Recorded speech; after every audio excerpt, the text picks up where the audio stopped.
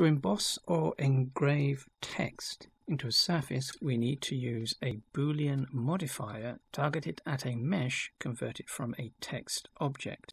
So let's just add a text object.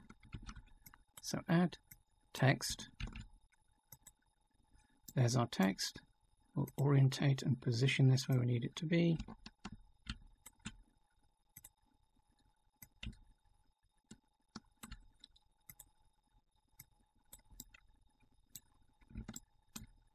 Then in object data properties for the text object, whilst the text object is selected,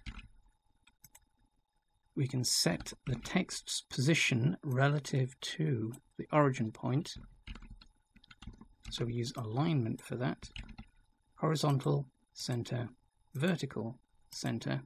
That repositions the text relative to the center of mass of the object. We can change the font. So click on the folder icon, select a font, remembering that the more complex the font, the more complex the Boolean operation later on. So that's the font changed. To then change the text itself, while selected, just enter edit mode, backspace, and type. Exit edit mode, toggle back into object mode. We can scale the text. That's all we need to do to the text object itself. So once we've got that set up, we need to convert it to a mesh object. So with our text object selected, object, convert mesh. Object, convert mesh. We'll get a little pop-up, convert to down in the bottom corner. Keep original, select that, and make sure mesh is the option that's selected, and that will create a mesh duplicate from our text, the original text, which we can keep to modify if we need to. So hide that, select our text. Now to give it some depth, what we can do is use modifiers. So in modifier properties, add modifier, solidify,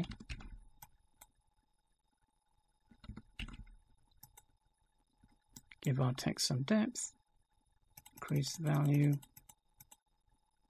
Let's just show the wireframe so that we can see the complexity of the font. And then we can either add a decimate modifier and set that to planar, and this will reconstitute the mesh and rebuild it to be more efficient.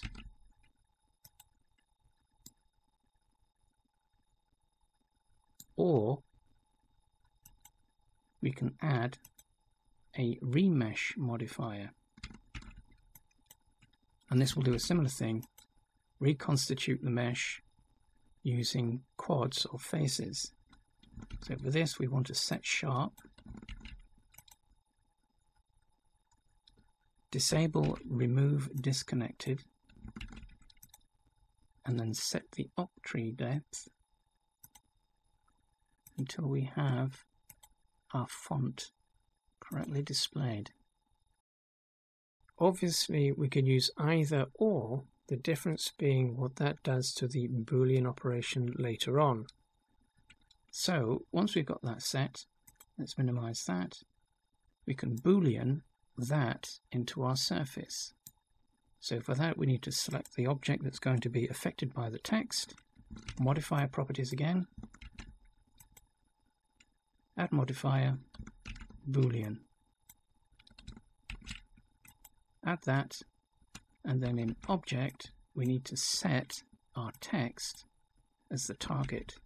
So we can either select it from the list, or we can use the eyedropper and select the object in the 3D view.